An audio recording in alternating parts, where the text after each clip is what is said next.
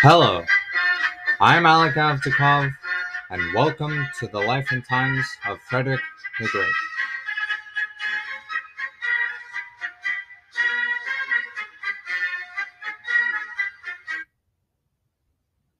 It's great to be back on a weekly schedule again. I would like to remind you that I am donating half of my advertising money to help aid the Ukrainians as long as there is a war. I also have listener support at the bottom of my episode descriptions. There's a link to it there. Half of the money that is donated there will be going to Ukraine. You can either give monthly or one-time donations. Also, be sure to give me honest feedback and reviews wherever you're listening from. I appreciate hearing from you all. Now, let's get back to the business of Frederick the Great. The last time I spoke about Frederick, I discussed his sexuality back in February of this year. I talked about how Frederick would be classified as a homosexual by today's standards, but such a term was non-existent back in the 18th century. The influence of Frederick's sexuality on the affairs of Prussia has an impact that is still bitterly debated by historians today. As we are coming to the end of his reign, let us go way back in discussing the impact Frederick's father had on overall political situation of Prussia. King Frederick Wilhelm, in domestic terms, modernized, expanded, and increased the efficiency of the Prussian bureaucracy. The idea of a Germany that is efficient starts with these reforms set by Frederick Wilhelm. He made the civil service a less exclusive institution. He allowed talented commoners, such as retired soldiers, to enter state institutions. This led to public works such as the increase of public education, draining of swamps to free up land for agricultural use, and building of canals so that Prussia could be a more internally integrated state. Frederick Wilhelm was also extremely fiscally conservative. If something was deemed ostentatious in the slightest, Frederick Wilhelm would get rid of it. An example of this would be when Frederick Wilhelm basically fired the entire court from his father's reign, including that poor chocolatier. This also leads to King Frederick Wilhelm's idea of masculinity. He considered anything that did not have to do with practical ruling of a nation to be wrong, sinful even. He hated opera, the excesses of Baroque art, and the foppish fashion at the time. His idea of ruling was based entirely on the possible. Nothing idealistic was worth his time. This is one of the reasons why he despised young Frederick as a teenager. Frederick played the flute, loved French culture, and specifically of importance for today, philosophy. Frederick loved reading and writing about philosophy. He probably was one of the most well-read Hohenzollern who ever lived. This is why it was such a blow to Frederick after his escape plot was discovered when he was imprisoned and he could only read a short list of approved books by his father. These books were either religious in nature, which Frederick despised, or were about the practicalities of ruling the kingdom. Therefore, as time slowly marched on in Prussia and the rift between father and son began to heal, Frederick Wilhelm gave Frederick the Rheinsberg Palace. This was a place where Frederick could fulfill his princely obligations set by his father and meet his aspirations for music and philosophy. The palace was given to Frederick by his father back in 1733 in the first year of his marriage. His wife would then join him in Rheinsberg in 1736, and they would live there for 4 years together. Frederick began to read and write at a furious pace.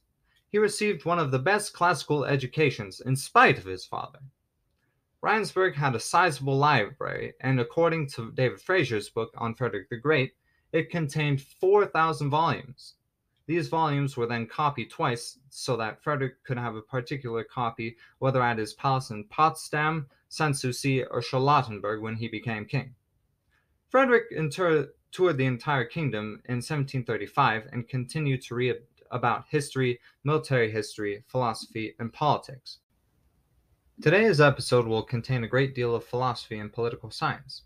After all, that is what Frederick's first book was about. Why should we care about what Frederick's book has to say? Good question, little Timmy. The title of Frederick's first, and in my opinion, most important book is The Refutation of Machiavelli's Prince, or more commonly known as Anti-Machiavel.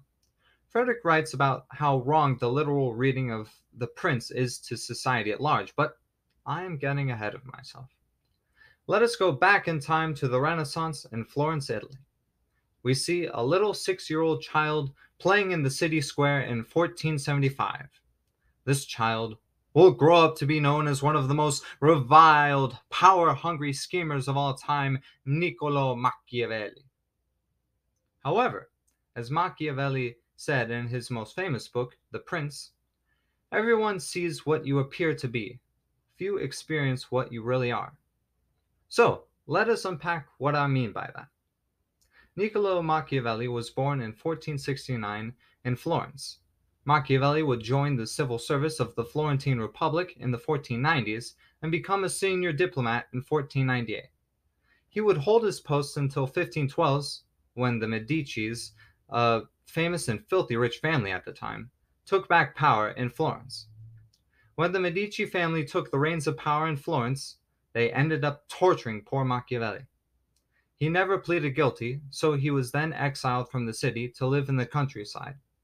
While in exile, Niccolo Machiavelli wrote his most famous book, The Prince, as well as many others such as The History of Florence and The Discourses of Livy. The Prince is full of practical political advice for people who are princes. Machiavelli's definition of a prince is essentially one who holds power singularly, compared to a republic where power is more evenly distributed amongst his people. Famous quotes from the prince include, quote, "If an injury has to be done to a man, it should be done so severe that his vengeance need not be feared." And, quote, "Never attempt to win by force what can be won by deception."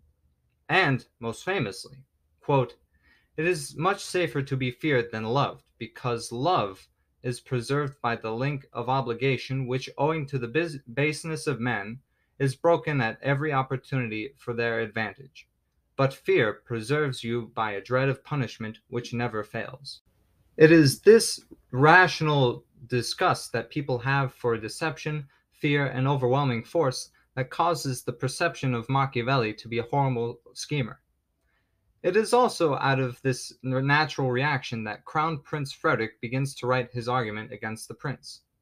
However, this book should not be read as a standalone book. Remember one of the books that I listed as Machiavelli's work? It's perfectly alright if you don't. I'll remind you before the quiz. Nah, there's no quiz. Anyway, Niccolo Machiavelli also wrote Discourses on Livy. This is a much more comprehensive book on Machiavelli's views than The Prince. He even writes a chapter titled, quote, "A republic is more prudent, more stable, and of better judgment than a prince." In both books, he uses historical examples so that the mistakes of the past are not repeated. The Prince, according to the modern view, is more of an expose of corrupt power than it is a love letter to corruption. So, is Machiavelli a proponent of the tyrants of the world, or is he an opponent of lawlessness and a proponent of republics? I'll leave that question to you all. Anyway, it was this gut reaction against deception and poor princely virtues that young Frederick wrote his first book, Anti-Machiavel. As the Crown Prince of Prussia, Frederick begins to write a rebuttal against what Frederick believes is the handbook of terror and destruction. He begins by saying so in the foreword of this book. Frederick writes, quote, "I have always regarded The Prince as one of the most dangerous works which were spread in the world. It is a book which falls naturally into the hands of princes and of those who have a taste for policy." So obviously he's not too big of a fan of Machiavelli's work, believing that this book caused princes to be more tyrannical. In the first chapter of the Anti-Machiavel, Frederick writes something that I discussed way back in the third episode about the Great Elector. Frederick writes, quote, "The sovereign, far from being the absolute master of the people which are under his domination, is only the first servant." This goes back to the traditional Hohenzollern neo-Stoicism that took root under Frederick's great-grandfather, the Great Elector. Side comment here, but I think the Great Elector deserves a lot more press than he does. If people don't really know who Frederick the Great was, then the Great Elector is completely alien to them. Yet he ruled longer than any other Hohenzollern and was extremely successful if you consider the challenges he faced throughout his reign. Anyway, this line of thinking actually aligns fairly well with Frederick's father's views on how a sovereign should behave. This brings me to an interesting conclusion I've made. Frederick the Great and his father aren't as opposed politically as one would think at a glance. The main gripe that Frederick Wilhelm had about Frederick is that Frederick didn't fit the moral standards that were set by Frederick Wilhelm. Besides that, they were fairly similar as statesmen.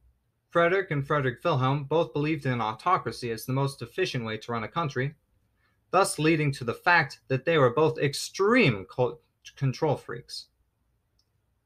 They both believed that the Habsburgs were mistreating Prussia. They both believed that better infrastructure and education unlocked the true potential of a state. And Frederick was even more socially conservative than his father was. This means that Frederick was not as willing as his father to allow commoners to climb the social ladder. All of this leads me to my conclusion, which is similar to the author Tim Blanning's opinion, that Frederick and his father were not so different as one would first think.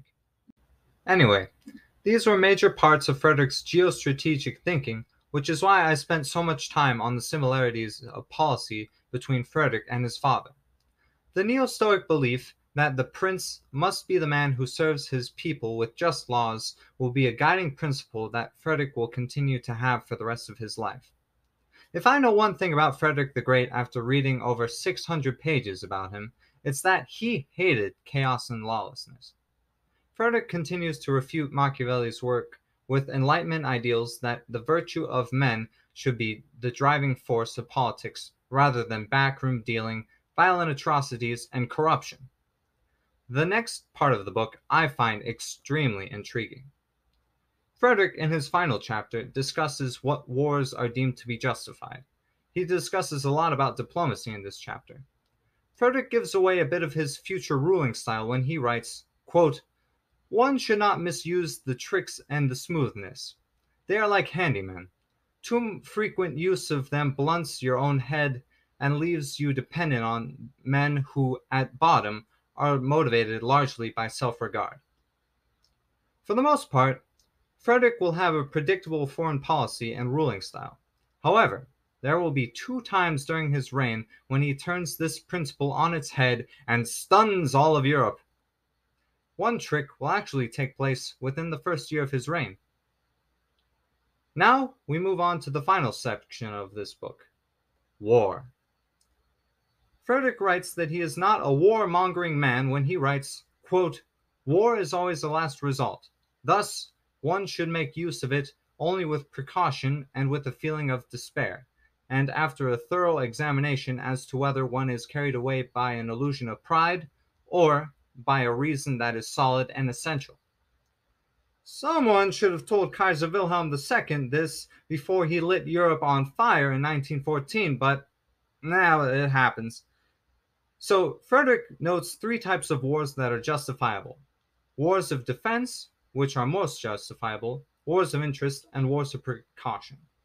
Wars of interest are, according to Frederick, quote, "to uphold that rights that are being questioned.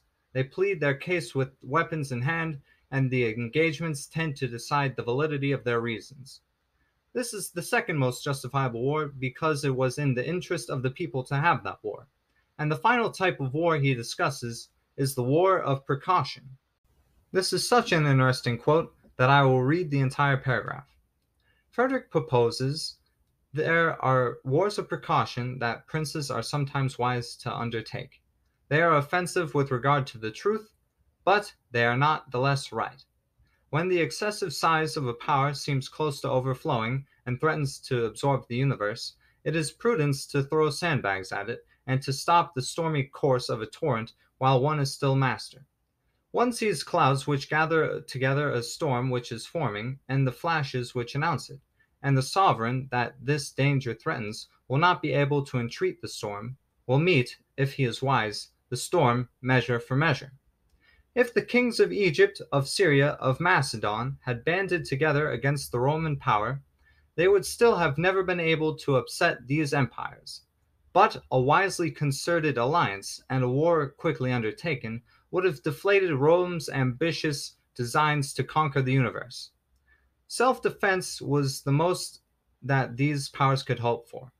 It is prudent to prefer the least evils to the greater, as to choose the trustworthy partner over that which is dubious.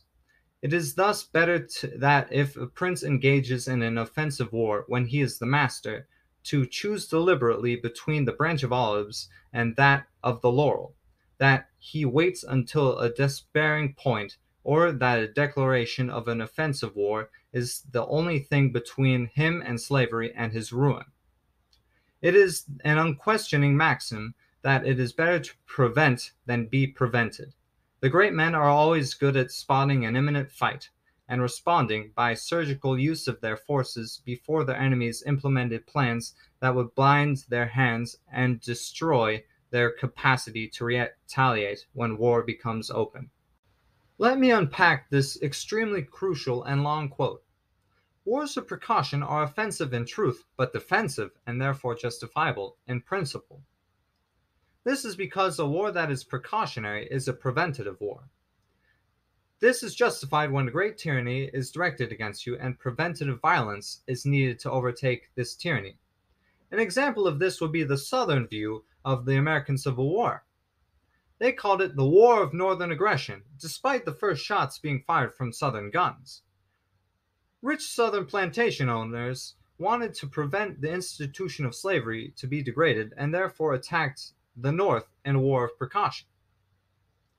This admittedly is not the greatest example, but it gets the point across why Frederick believed that wars of precaution are just wars. This principle will lead him to two massive wars on the European continent and throughout the world. Right after Frederick takes the throne, there will be political machinations that will lead to Frederick to trick the great powers and start a war of precaution. Thus is the book Anti-Machiavel, written by Frederick the Great. It would be first published in September of 1740. This was 4 months after Frederick the Great became king in Prussia. Overall, I think this book is absolutely essential if you want to understand the political philosophy behind young Frederick the Great. I have a link to the book in the episode description, and it's free to read, so no point in not reading it. As it was the work of an important Italian that the King Frederick the Great refuted, I believe I will conclude today's episode by saying grazie per il vostro tempo.